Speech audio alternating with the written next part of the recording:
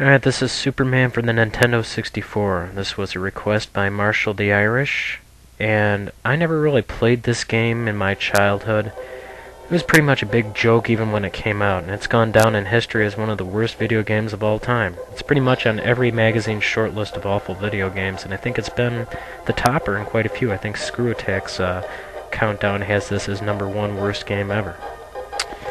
So this was a new experience for me, and you'll see how bad it sucks in a few seconds here. Alright, now first of all, the plot of this game, I guess, is that Lex Luthor has kidnapped your friends, who are, I guess, Jimmy Olsen, Lois Lane, and I don't know who the third guy is. Dick Cheney or something? I don't know. And he's going to throw him into this time warp. And don't you love how Lois Lane is just like posing for a magazine photo or something? So, let's crack open this barrel of shit.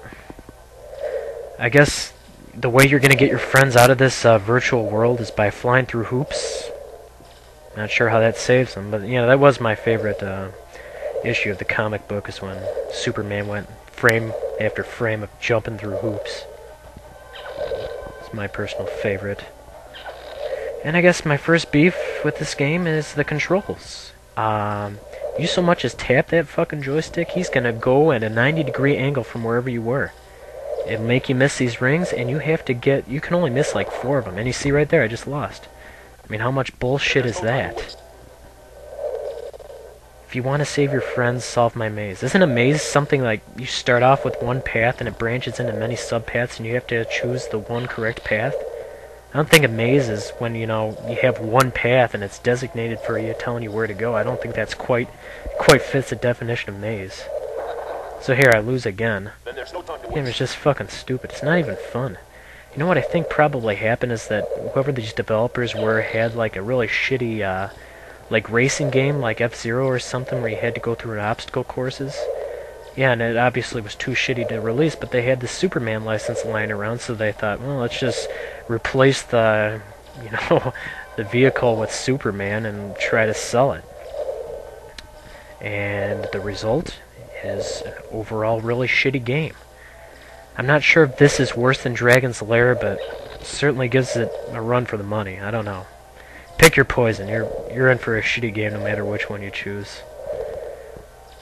So here, I'm doing actually fairly well here. I think I might actually get through the whole thing. I'm not positive.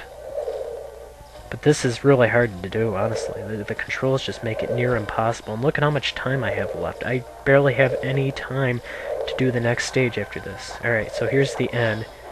And now, you have 6 seconds to stop those cars. And he walks at a snail's pace. I don't know how you can possibly do it. What a fucking load of shit. I mean, really.